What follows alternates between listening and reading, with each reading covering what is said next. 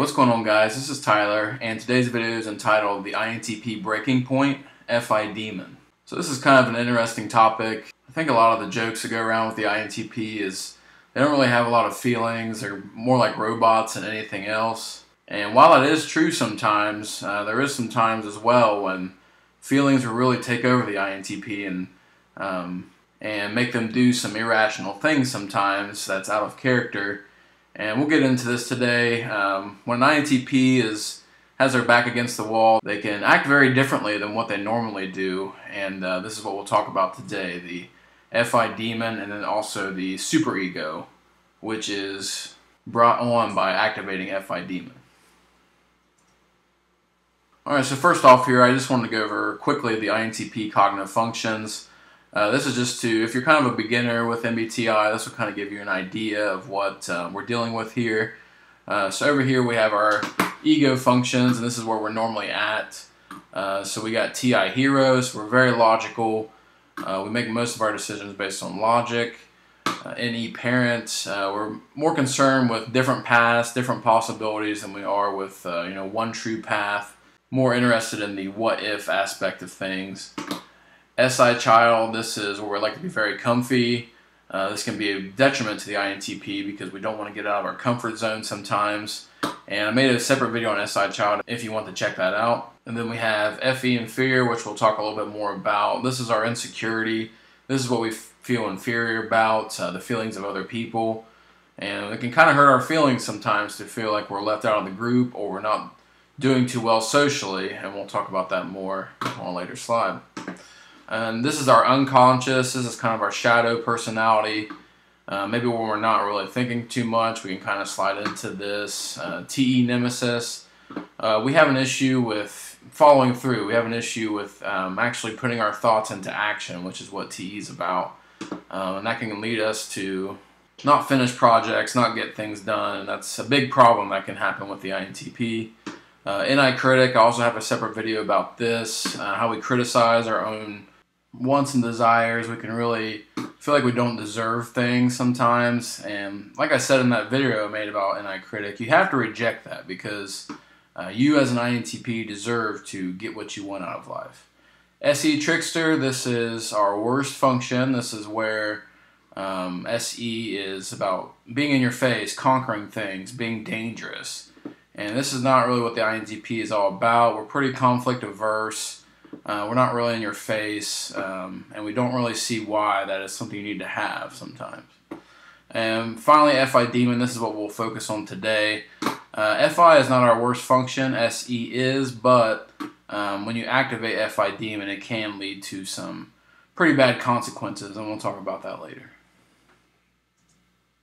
Alright, now I just want to go over FI, which is introverted feeling, the cognitive function. This is something that's kind of opposite to what the INTP normally uses. We base our decisions around logic, not feelings. And we kind of look down on people or look down on something if they make decisions based on feelings. And that is what FI is all about. So like I said, FI takes into account feelings when making decisions. What feels right. What person gives them the right feeling when they're hiring somebody or something like that. They're not really concerned with what may be the best logical option. So going back to maybe if an FI dominant is trying to hire somebody, they're going to hire the person that they feel is the best fit. Maybe somebody has a lot of experience, they have a lot of good marks on their resume, but they just get a certain feeling about somebody, and that's who they're going to end up hiring. They make decisions based on their feelings. The word I would use when I think of FI dominance is authentic. You just seem to get this feeling from FI dominance that what you see is what you get. You don't feel like they're really hiding their feelings, hiding their intentions, because that's really hard for them to do, because that's where they're operating is out of their own feelings, and they're not going to go against that. If they have their own moral code, they will not ever go against that. That is the main thing that causes them to do what they do in life. And I've known a few FI dominants, and a lot of the decisions they make just don't make any sense to me.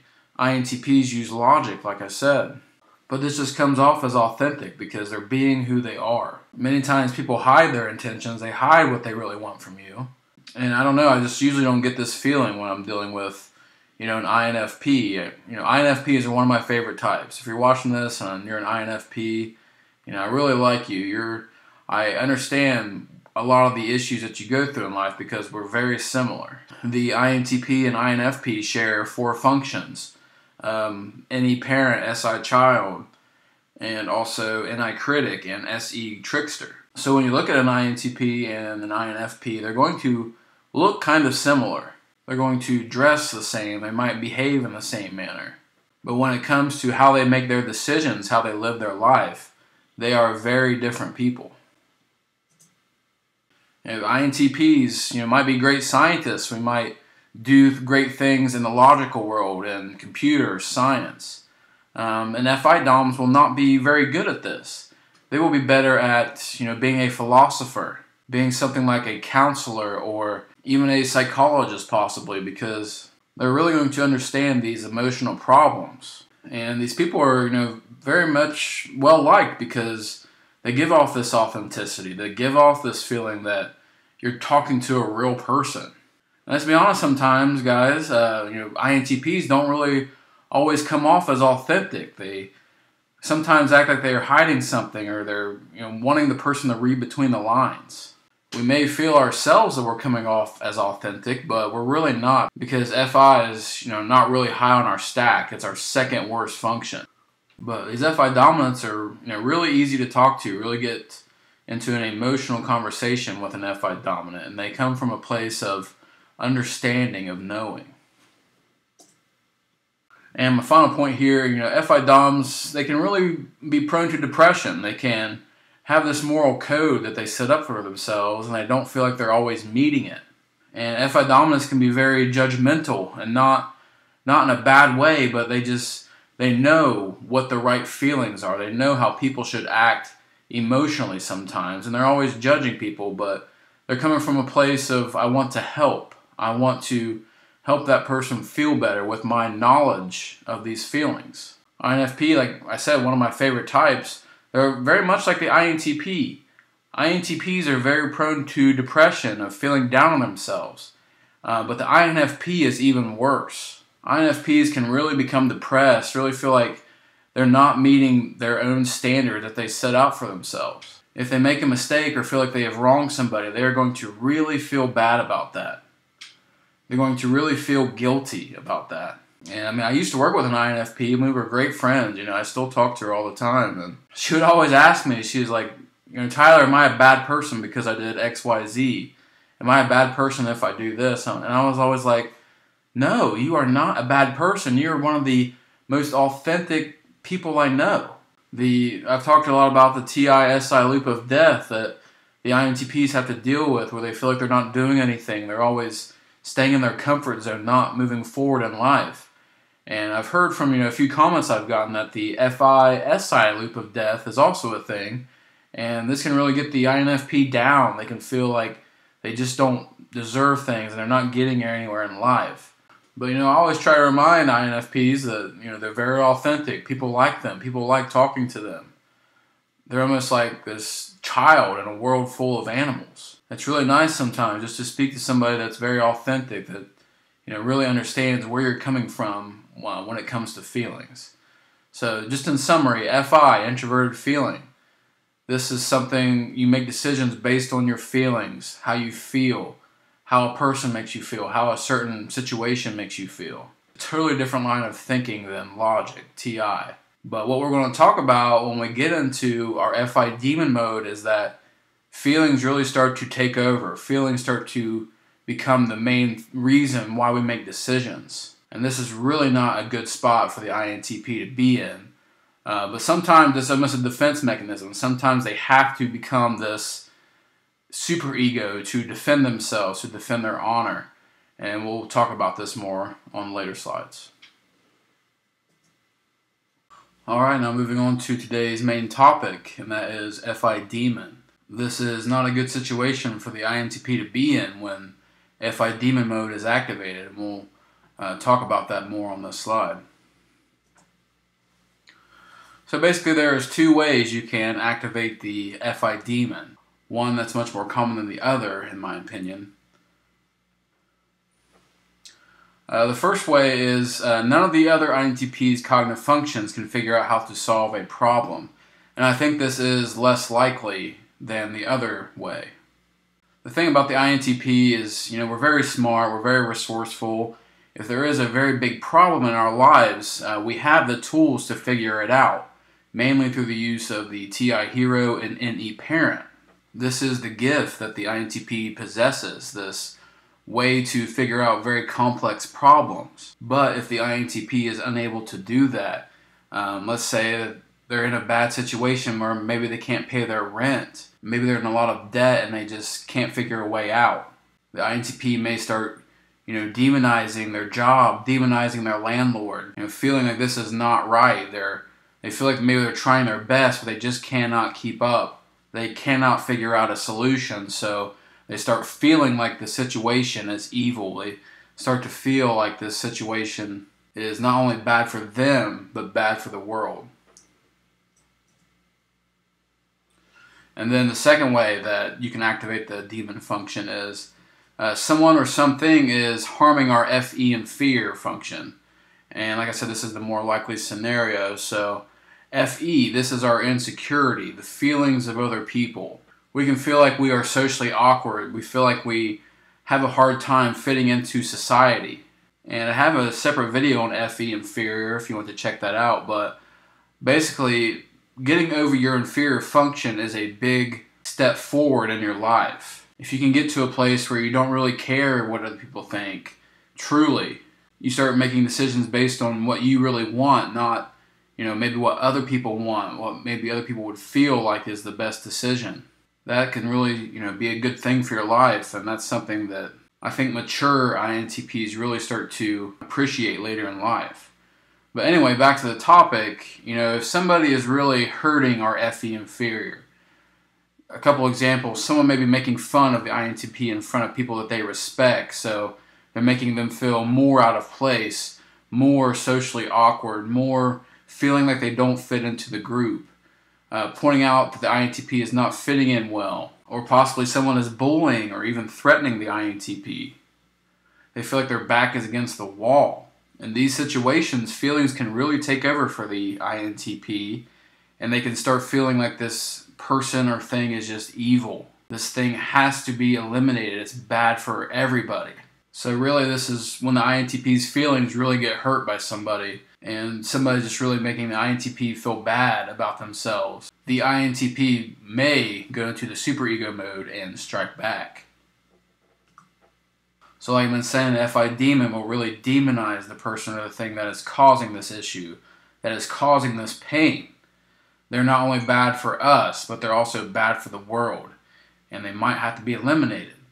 So the normally very logical INTP that makes everything, all their decisions based on logic, based on what the best answer is from my calculations, they will now begin to make decisions based on how they feel about the situation, how they feel about the person. And this is from a negative perspective. This is, coming from a negative situation. So this is not something that is good to be in. This is not good when you are feeling like something is, really keeping you down, really, making your life hard.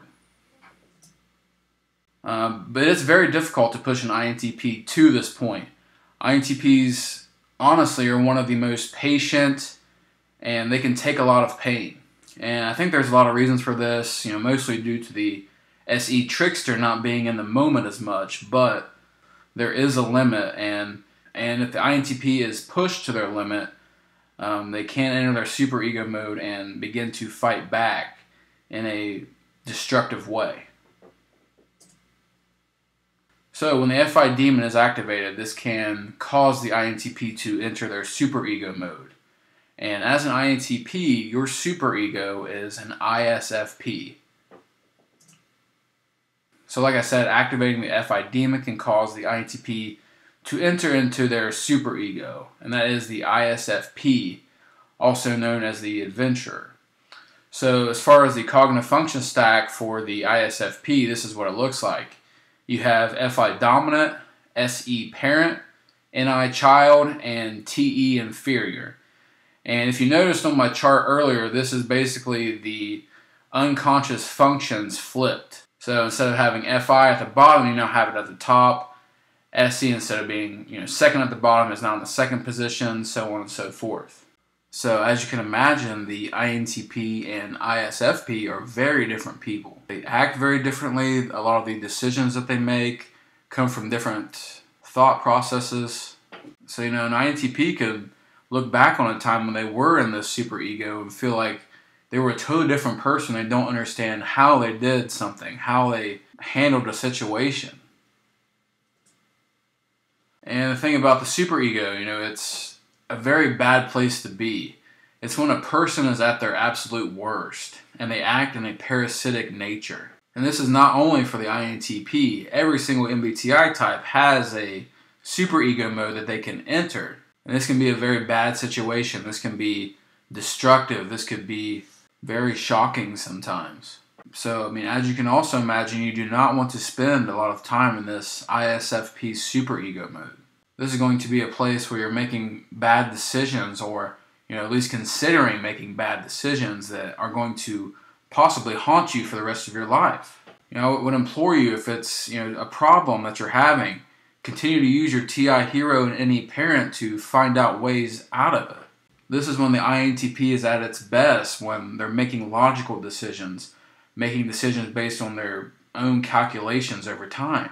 But if the feelings really get hurt, if you really feel put down, you just feel bad about yourself, this can make you begin to make decisions that are destructive and scorched earth. Things that will not only hurt the people around you, but yourself too. INTPs may spend years building something up, building something special, and they can burn it all down in one fell swoop. If they're really deep into this superego, the ISFP, they can make decisions that they'll look back on and say, what was I thinking? I feel like I was a totally different person then. And what was I doing? So this is, a bad situation. This is not good. This is an INTP at their worst. And on this next slide here, we'll talk about the ISFP superego, where what you may do, what you may act like when you're in this situation. So the ISFP superego, I talked about the cognitive functions on the last slide, and we're going to go over those here and kind of explain each one and how it may make you act. FI dominant, we talked a lot about FI, making decisions based on feelings. So decisions made while in the superego will be what the INTP feels is the best solution, not what they think is the best thing. And you are not good at doing this. You are not good at using FI to make decisions.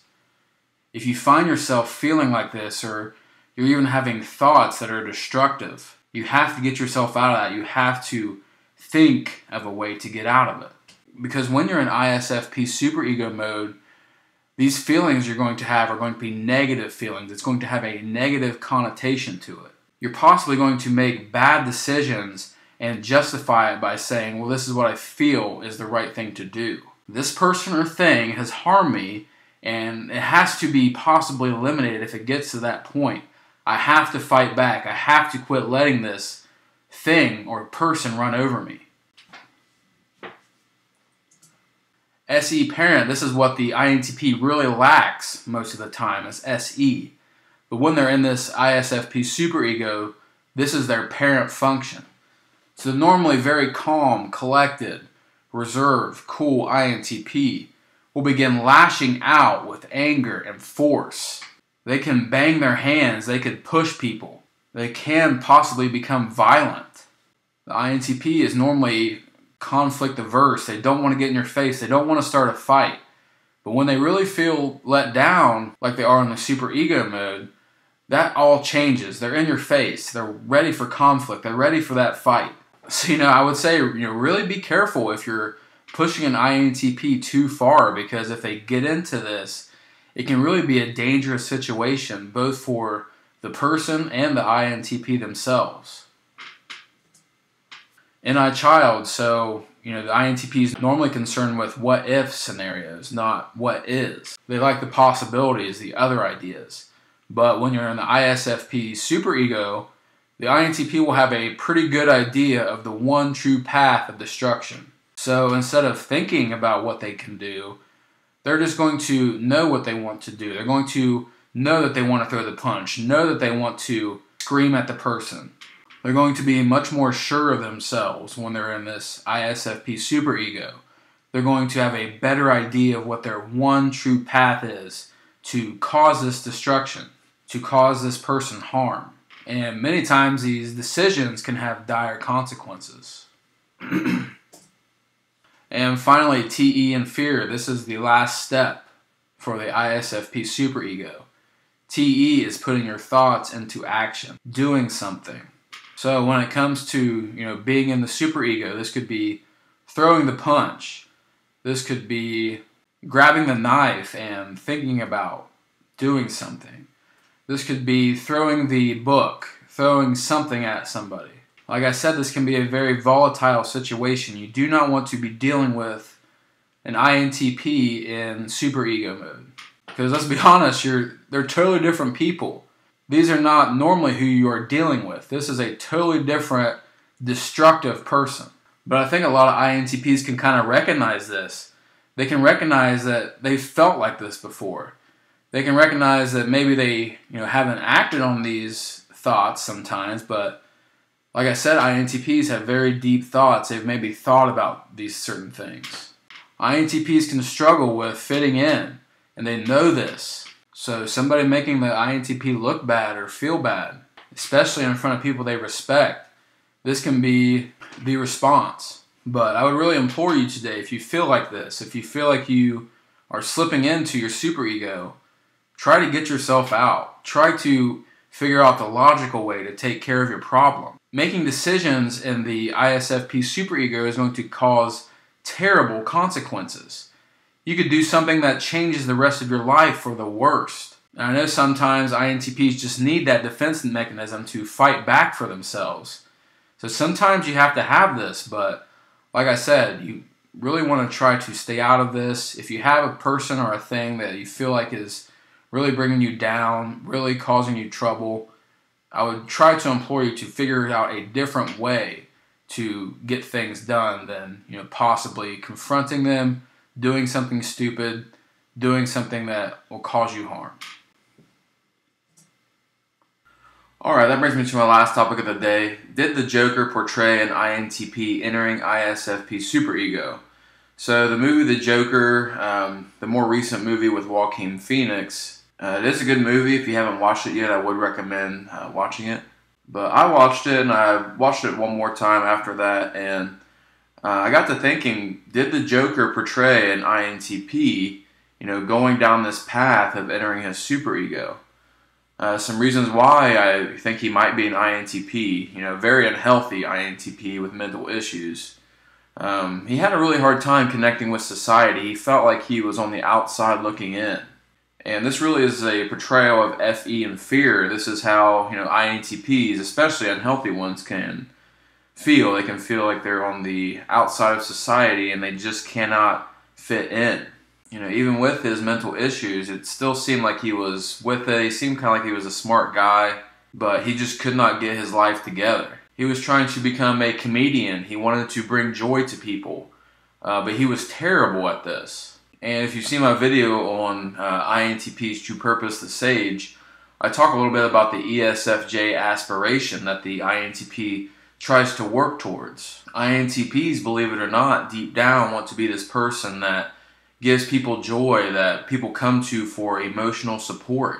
And this is what the Joker is trying to do. He's trying to bring joy to people, to be a comedian and tell jokes and have everybody in the room laugh. But he was just awful at it. And this can kind of be true with the INTP as well. We're not very good at, providing emotional support, of being that person. We can show love in different ways. However, if you get over your FE and fear, like I talked about earlier, you can start to become more like this ESFJ aspiration that you want to be. But anyway, back to the Joker. People were really mean to him. People were really bringing him down, causing him harm, even sometimes causing him physical harm. Things just kept going downhill for the Joker in this movie. And you could kind of see him changing. You could see him becoming a different person. He becomes more violent, more impulsive, doing things that bring harm to other people and possibly himself. He did not seem to make these decisions based on any kind of logical thinking, just his own personal feelings, how he felt about a situation or a person. He began to react to that. So I just kind of thought that was interesting. I do think that the Joker kind of portrayed this. They maybe didn't have it in the back of their mind, but that did seem like the case to me. And I'd love to hear from you guys. What do you think? Was the Joker about an INTP? Let me know in the comments below. Alright, well that's all I have for today, guys. I want to thank you for watching. If you found the video helpful or entertaining, please leave me a like. That does help with the YouTube algorithm. Also, if you want to see more videos like this, please subscribe to the channel. I do have many ideas. I wish I could get content out faster, but it does take me some time. So I really hope to get more videos out, but we'll see how that goes. Also, please comment below. Do you disagree with me in something in this video? Have you ever felt like you, as an INTP, have slipped into this ISFP superego and started making decisions based on feelings, started to be more impulsive? Just let me know in the comments. And I'll always appreciate the kind comments saying that these videos do help. I do like seeing those. They help me continue to make videos, so I do appreciate you guys leaving those. So with all that being said, thank you guys again for watching, and have a great day.